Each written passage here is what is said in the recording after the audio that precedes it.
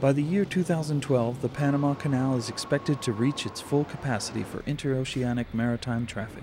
Any expansion would take at least 10 years.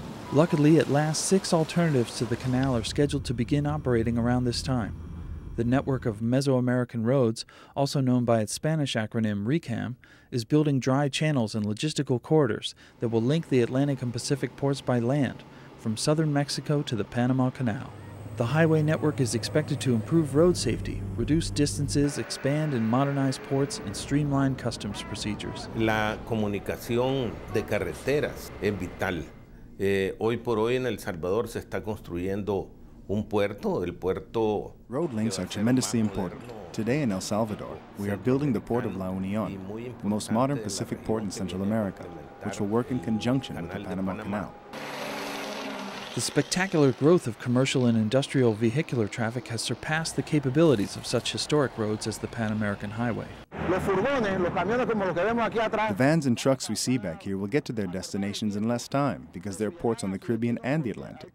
Every day, 12,500 vehicles come through, and 3,500 to 4,000 of them are tractor-trailers. With a total investment of $9 billion, the RECAM will modernize or build 13,000 kilometers of roads, of which 4,500 kilometers have already been finished.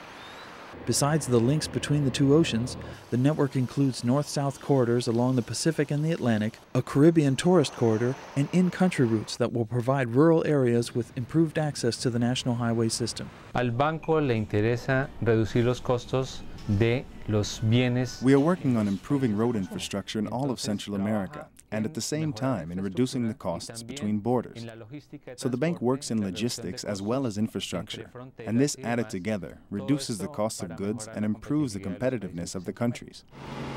The network is a key initiative of the Mesoamerica project, a regional integration effort of Central America, Panama, and Colombia. Colombia is hoping that the RECAM will complete the cross-hemisphere road that currently splits at Panama's Darien Gap. Integrar a Colombia desde el punto de vista físico. It is crucial to connect Colombia physically through various projects. We are thinking of closing the gap in the Pan American Highway between Colombia and Panama. In a few years, the Mesoamerica project is expected to reduce the distances to competitiveness and development using modern and safe transportation.